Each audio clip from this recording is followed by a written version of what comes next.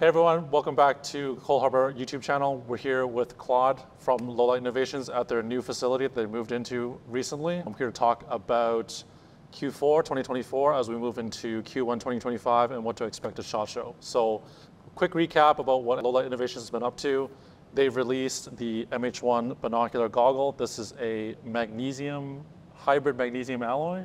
Yeah, so it utilizes magnesium and titanium components on it. Right.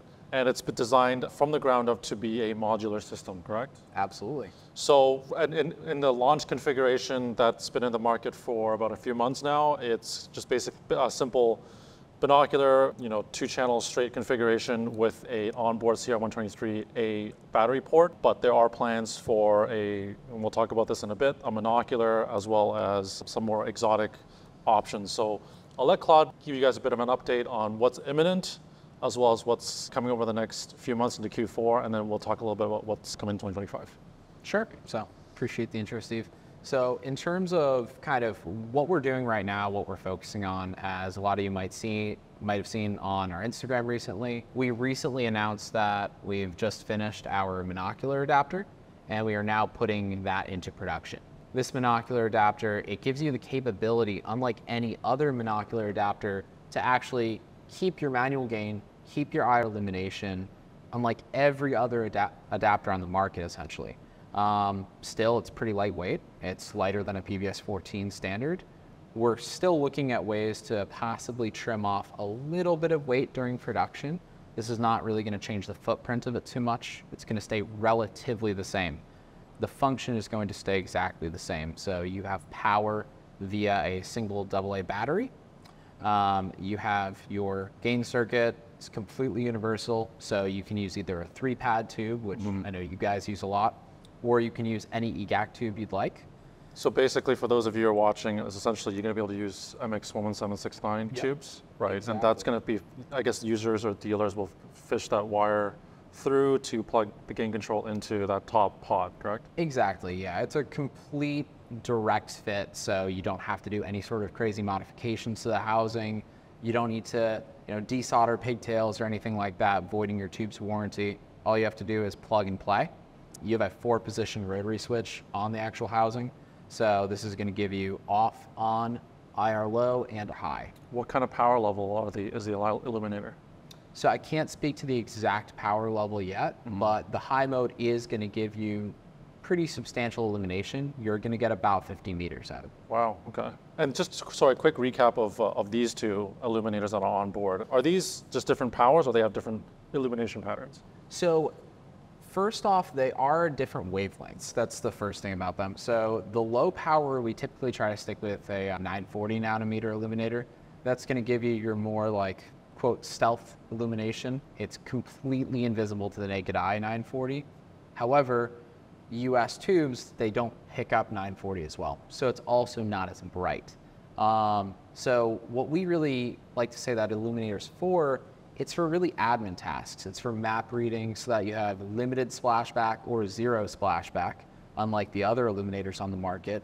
And then your high power, which is an 850, that's going to give you your basically ultra high power illumination for PID on a suspect if you're law enforcement, or for just, spotting targets out there. Right, and this is, I guess, the design language and the control interface is going to be very similar between these, either the binocular and the monocular configuration. Exactly, creating a basically pattern repetition, or control repetition, I should say, on our systems is something that's really important to us, because if you've used the MH1, that means you automatically know how to use the monocular. You'll know all the controls, and they'll be very, very familiar to you. Right, and also what I noticed here on the side is you guys have, and I don't know how final this is, and we'll cut to B-roll on this, but you guys have kind of cut this trough extra wide to accommodate for a wider variety of J-arms. Yeah, so unfortunately something in the industry that I'm sure you've noticed is standard is not too standard. Oh my God, dude. Nobody follows the universal spec. And something that's important to us, obviously, is a universal fit. However we can accommodate that, it's always a struggle kind of going after that universal fit. But once you find it, it's a beautiful thing for the end user, because you don't have to worry about, oh, well, I have this J-arm. Oh, crap, it doesn't fit. Let me go spend another $200, right? We want you to be take able a Dremel to it or something like that. Yeah, we want you to be able like to that. use any JARM. You don't have to modify your device, and it's just plug and play, direct fit. Great. Let's talk a little bit about some of these new colorways. Sure. The FDE definitely caught my eye because love FDE. Big FDE fan. Yeah, and I think, is this a anodized finish or is it Cerakoted? No, so we use all Cerakote in-house. We use H-Series Cerakote. I believe that it just gives a better fit and finish, and also the Cerakote Rockwell hardness is a bit harder than anodizing, which in layman's terms essentially means that the finish is going to be more durable. It's going to be more scratch resistant, as well as Cerakote as a coating, it actually goes into the material instead of sitting on top of the material. So anodizing is going to wear away a little bit sooner than Cerakote. Cerakote's just a little bit more premium, and we wanted to take that step to ensure that the housing was well protected. I think it's, it still maintains, for those of you who are thinking about the MH1 or already own an MH1, it still maintains that nice matte finish, regardless of whatever color you have. So basically available in black, FDE, and OD. Yep. Yeah. Now we've started to finally push out the colors. I believe a week and a half ago, we started pushing out the FDEs, and now this week we should be pushing out the OD greens to suppliers. And these are similar to the colors for your legacy products. So for those of you who are longtime LLI supporters, you guys should be familiar with these colorways. I don't think they've shifted substantially from those legacy products. Absolutely, yeah. The only one missing, sadly, in my opinion, is gray. The gray, yeah. I really liked gray, so if you guys want to see gray housings, please let us know because I'd love to bring them back. Yeah, But, for sure. yeah. It's very sharp, yeah. Do we want to talk a little bit about the battery compartment? Because the whole point of the MH1 was this modularity, and one of the things that at launch, at least, of quite a few customers were asking about was like, when is the remote battery option going to be available? So I'll let you speak to that. Sure, yeah. So in terms of the remote battery and the MH1 in general, this is an important preface to this conversation. So the whole design philosophy behind the system was, first and foremost, let's create something that can never be obsolete. It can always adapt to any situation, any new trend in the market. We don't want you to have to, as a user, sell your housing off a year later because you're following a new trend in the market. Instead, you can stay with the existing system and you can buy that accessory, that adapter essentially. Another huge thing for us in the design philosophy of the MH1 was also, we understand that customers have a variety of different budgets, and some are very, very stuck to certain budgets. We want each and every person to be able to buy the features that they actually want with the system and not pay for the features that they don't want. I've met plenty of people that don't want external battery. I've met plenty of people that don't want onboard battery, right? Give the user that freedom and they can choose what they want to do with the system. So with all that being said, like Steve said, there is an accessory we're coming out with. I know a lot of you guys are going to be very excited about. It's actually our new 4-fuel battery compartment. So essentially what this is going to do is it's going to make this device the most versatile device on the market for power options. The new 4-fuel compartment will be able to use AA, CR123, and AAA in the same compartment. It accomplishes this with a couple different sleeves that we provide with that battery compartment and an extended cap for batteries like AA, AAA, as well as the 4th fuel option being an external power port on the back of the unit. Is it Fisher or is it going to be Limo? So we're going to be doing both. We will do Fisher and Limo. Fisher, I believe, is the first one that's going to come out, just because I believe that to be a little bit better of a connector. It's more of a modern connector for sure, because Limo is more of like an Anvis standard, right? It's more modern. I think the pins are more robust. I can't tell you how many Fisher can't tell you how many Limo connectors I've broken. And I mean, anybody that's used Anvis can probably say the same thing. They break pretty damn easy. But the coolest thing about this external power is that the board inside is a smart board. So essentially it tells the battery pack, hey, I'm going to draw power from you first because that's your reserve power bank.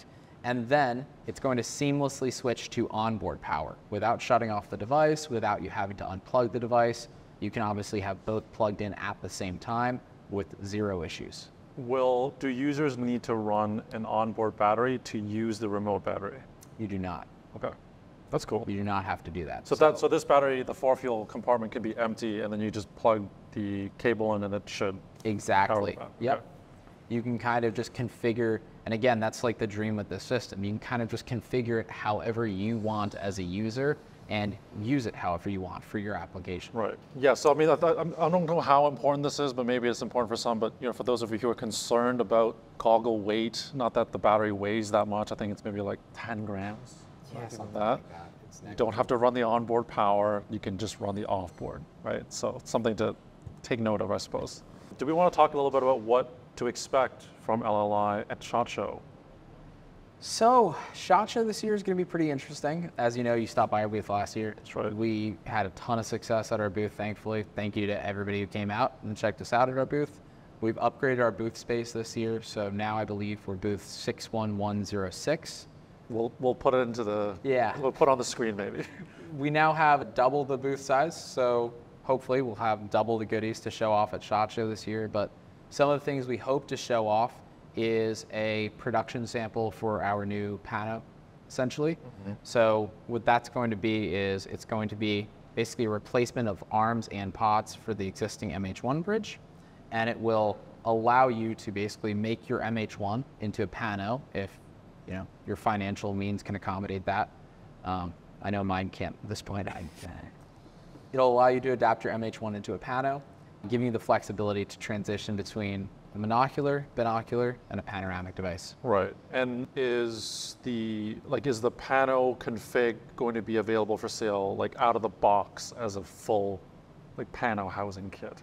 Or is it like you have to buy the MH1 first and then get the panel pods? So we are going to offer it as a standalone pano as well. Just like with the monocular adapter, we're also going to be offering that as a standalone monocular.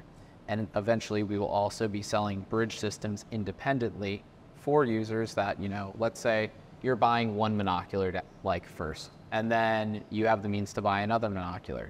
Then you can buy the bridge system and you can tie them together, and you've now made a complete bino. So you can kind of split up the cost on a night vision system.